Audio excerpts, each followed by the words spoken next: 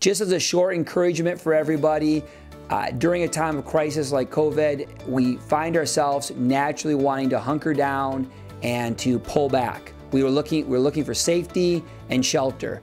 And while we have to shelter in place, of course, and we have to avoid other people and do social distancing, which I 100% support, I would encourage you not to pull back and shelter when it comes to your strategy, your execution, and how you're running your life and business.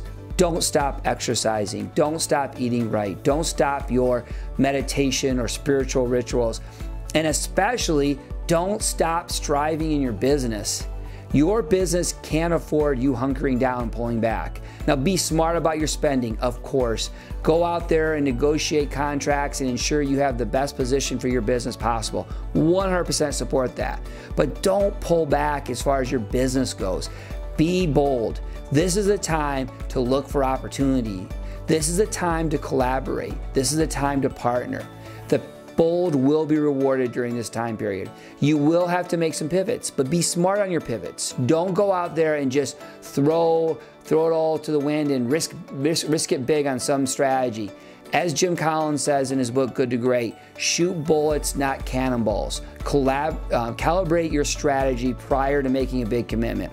But more than anything, don't pull back. Please be bold. Look for opportunities and take advantage of them. Now, as you're looking for opportunities, don't go solo on this.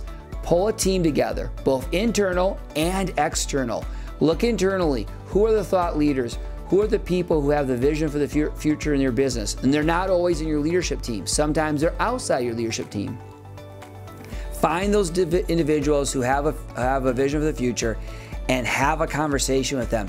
Think about how can you pivot? How can you change? What can you do to face the future? Then go outside your business. Whether you're in a forum in YPO or EO or another group like Vistage, go talk to those individuals. It's a well-established forum. If you're not in that, go find some people you trust, thought leaders or visionaries or business leaders that you can bounce ideas off. Look at your business in a different light, knowing this crisis, knowing the world's changing, and try to predict the future.